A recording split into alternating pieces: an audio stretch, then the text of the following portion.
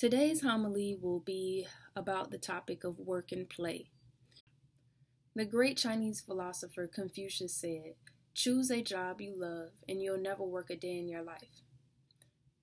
I'm not going to debate with Confucius, but I do think a lot of people misinterpret that saying quite often. Many times people believe because they don't love their job, it's not the job that's for them, that it's not suitable, that they should look for something else. But I think that we interpret the quote in a way that we shouldn't today. I think that because of the generations changing so rapidly due to technology, this is a quote that deserves some attention. When someone says choose a job you love and you'll never have to work a day in your life, that is not meant literally. That does not mean that if you love what you do and you do it every single day, you're going to love it every single day. It also does not mean that if you love what you're doing, you will always love it. Because as you grow and as you change, your likes and loves and desires will change along with you. So it's safe to say that you could have loved a job, worked in it for a while, and no longer love it. So now it's just work. It's also safe to say that some things that you do love doing is still work, like being a stay-at-home mother. To dive deeper into this topic, we first have to discuss what work really is. There's two definitions that I pulled up about work. One being an activity involving mental or physical effort done in order to achieve a purpose or result. The other definition being a task or tasks to be undertaken, something a person or thing has to do. Well, that's the general definition of work, but we all interpret work different. When I see construction workers on the side of the road in the blistering heat in South Florida, I think to myself, that's hard work. Now, somebody may love doing construction and not think the same of it. It just depends on the person. Work to me may not be what work to you is. Work to you may not be what work to me is. Some things I love to do is not as much work as it is for somebody else. One way that I do analyze work in the context of Confucius's quote is, if you love what you're doing, would you do it for free? Aside from having bills, aside from having other responsibilities that you needed money for, say that everything was taken care of. If you loved what you're doing for work, would you do it for free? I think that's a safe question to judge how much you actually love what you're doing. Or do you appreciate what you're doing in a sense because it brings you some type of monetary benefit, and that monetary benefit allows you to love it because it allows you to live a certain lifestyle.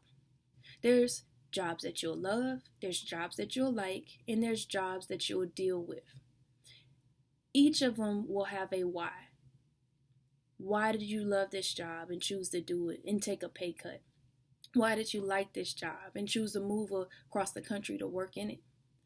Why did you choose to deal with this job when it brought you all these stresses and all these headaches? Your motivation to work is not because you love what you're doing. It's because you love the benefit that the work you do provides you.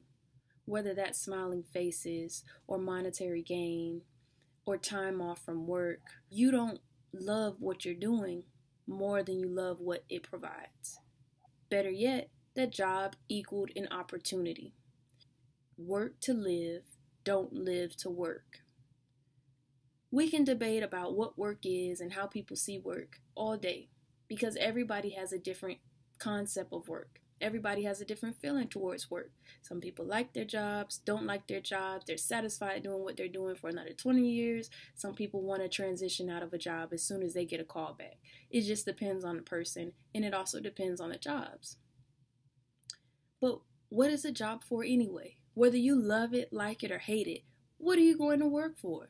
In the first place, it's for an opportunity. We're all going to work to be able to live our lives, to do something that we're passionate about, to do what we love, to do what we like. The things that I love to do doesn't pay me any money. So I guess in a nutshell, I would be the type of person who would never love a job. I may like a job, I may enjoy doing certain jobs, but I would never love a job because the things that I love, they don't make money. Spending time with my family doesn't make me any money. Going to the beach never made me any money.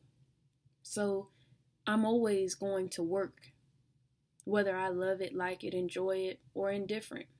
But I do believe that the goal of work should be to move you closer to accomplishing whatever it is that you want to accomplish, whether that be an educational goal, a goal to travel the world, a goal to secure your kids' future, for financial stability, to have expensive hobbies like fixing an old school car or flying a plane on the weekends. It's not to say that you can't use that opportunity as a stepping stone to the next. So don't be convinced that just because you're not doing what you love, you're doing the wrong thing. Or that just because you don't love your job, you can't reasonably stay at that job and live a great life. And work, nonetheless. But the chances are, even if you loved what you were doing, you would be working sometimes too. Most of the time. Another thing to think about is, what about people who work for themselves? People open up their own businesses all the time, and they'll tell you there is no harder job than working for yourself. So, I just wanted you all to keep that in mind. When you're thinking about work and play, think that you're only working for the opportunity to play. You're only working for the opportunity to get towards those goals that are important to you. That's the point of work. No matter what you decide to do, how much you love it, like it, or are indifferent about it, it's just a foot in the door to get you closer to where you want to be in life. So maybe it's not that you need a change of scenery.